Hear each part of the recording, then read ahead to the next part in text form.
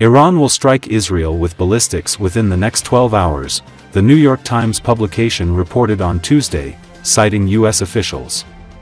The publication also claimed that the U.S. Embassy in Israel has already ordered its employees to return home and be ready to hide in a bomb shelter. Speaking on condition of anonymity to discuss military intelligence, the U.S. officials said the imminent Iranian attack could involve a combination of unmanned drones and missiles. The U.S. Embassy in Israel sent employees home and told them to be prepared to enter bomb shelters, the first such order in months. A senior White House official said the United States was actively supporting defensive preparations to defend Israel against this attack, warning that a direct attack against Israel will carry severe consequences for Iran. The speculations about imminent Iranian attack on Israel follow Israeli forces' rare ground invasion of southern Lebanon on Monday night aimed at crippling the Iranian-backed militia Hezbollah there. The Israeli military said on Tuesday that the United States had informed Israel about preparations for the attack, which could spark a sharp escalation in the long-standing conflict between Israel and Iran and tip the region further into turmoil and a widening war.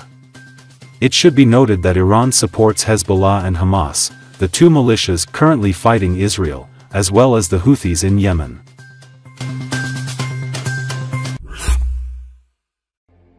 Flares and explosions were seen in the border between Israel and Lebanon on Monday night into Tuesday morning.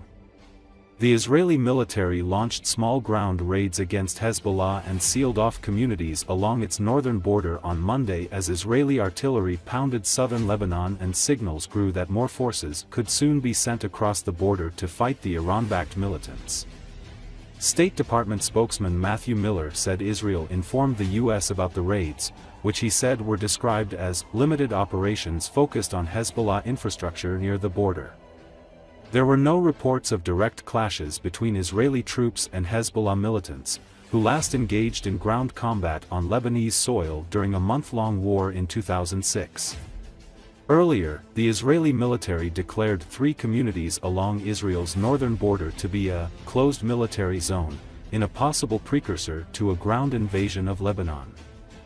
The order restricts entry and exit from the communities to military forces only. The towns are Mechela, Misgav Am and Kfar Jaladi. Areas can also be declared closed military zones if an imminent threat is detected. A Western diplomat in Cairo whose country is directly involved in de-escalation efforts said an Israeli ground operation in Lebanon is imminent. The official, who spoke on condition of anonymity due to the sensitivity of the situation, said Israel had shared its plans with the U.S. and other Western allies, and conveyed the operation will be limited. Israel and Hezbollah have exchanged fire almost every day since the war in Gaza began, displacing tens of thousands of people in Israel and Lebanon. Israel says it will continue to strike Hezbollah until it is safe for families to return to their homes near the Lebanon border. Hezbollah has promised to keep firing rockets into Israel until there is a ceasefire in Gaza. It was not clear if Israel had made a final decision on a broader ground operation in Lebanon. The Israeli army's radio station said a cabinet meeting wrapped up late Monday, with Netanyahu continuing to consult with security officials. Hezbollah vowed Monday to keep fighting even after its longtime leader Hassan Nasrallah and other top officials were recently wiped out by Israeli strikes. Over 1,000 people have been killed in Lebanon in the past 2 weeks, nearly a quarter of them women and children, according to the health ministry.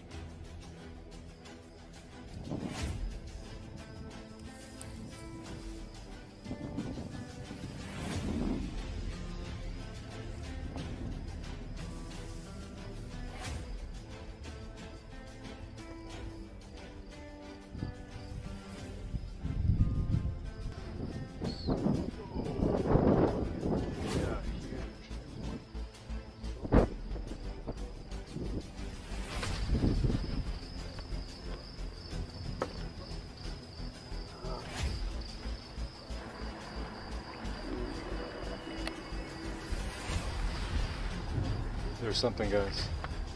What?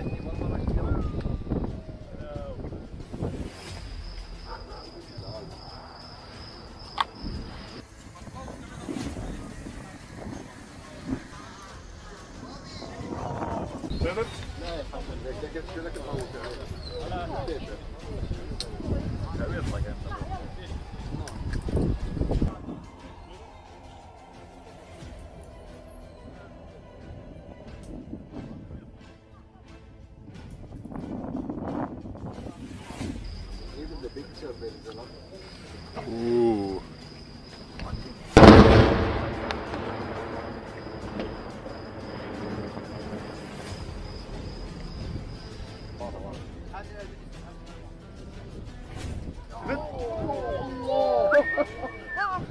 يا أمي أوه يا أمي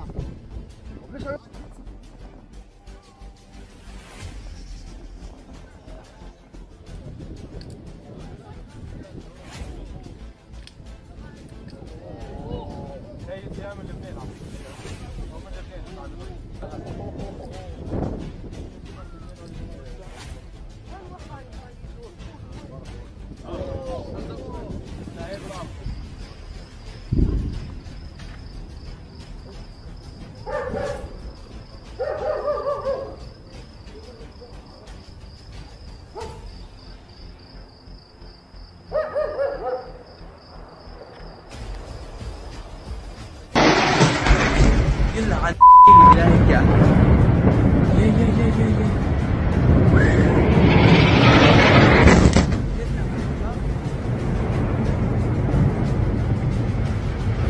تعال في واحد.